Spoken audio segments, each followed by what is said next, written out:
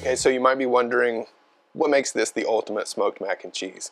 Well, if you've seen our previous video, my wife and I put 5 of the most popular recipes for smoked mac and cheese to the test, and this recipe is kind of a Frankenstein made with all our favorite parts of the popular recipes. We think we've got the perfect cheese sauce. Everything cooks together in one dish, and maybe most importantly of all, we have a super crunchy, crispy topping.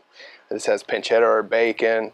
It's got this kind of like brown butter and olive oil, this like nutty flavor, and it's super crunchy, super golden brown, and you do that in a pan separately so you don't have to worry about browning this on your smoker, which isn't always easy to do. So I think it's our ultimate smoked mac and cheese. It's one of the best. It's better than all the 5 nothing against those recipes, but it's the best of all of them combined into one. So I'll show you how to make this.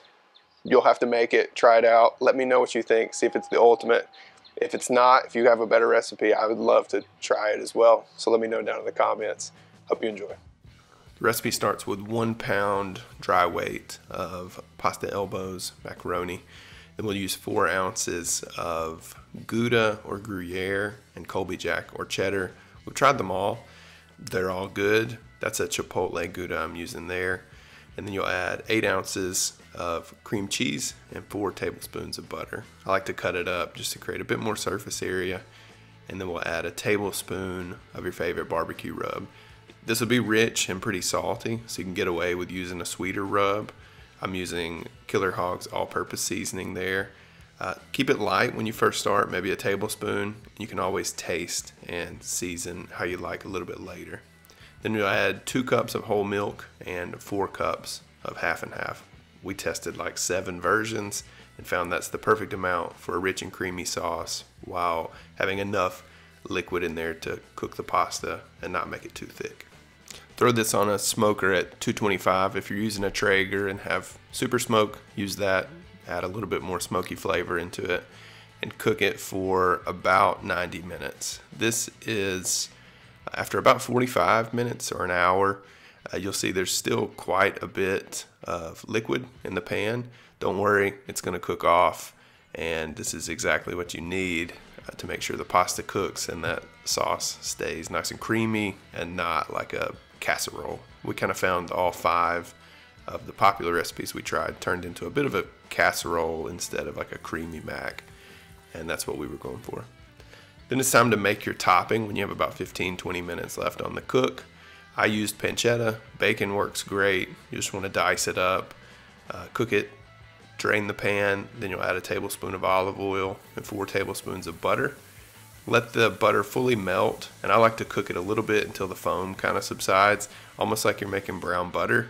And you really do get some of that brown butter flavor in here, those kind of caramel nutty notes, which is really nice. And you'll add a cup of panko breadcrumbs to the pan. This won't take long, just a couple minutes. And when it's starting to turn golden brown on the bottom, give it a stir, press it back out flat, and then keep stirring until you've got an even golden brown color on this. And then mix it with your cooked pancetta or bacon. And once the mac has been on for about 90 minutes, this is what it should look like. Nice, creamy, not really no liquid to be seen in the bottom of the pan. And at this point, you're ready to throw your topping on.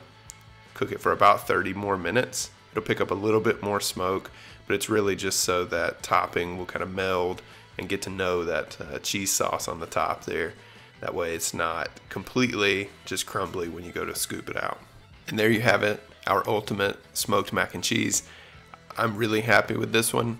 I think you'll enjoy it, and I can't wait to hear what you think. Be sure to let us know in the comments if you make this, and we'll throw a link in the description below to a printable recipe. And be sure to check out our original video testing all 5 of the popular recipes if you'd like some more smoked mac inspiration. See you next time.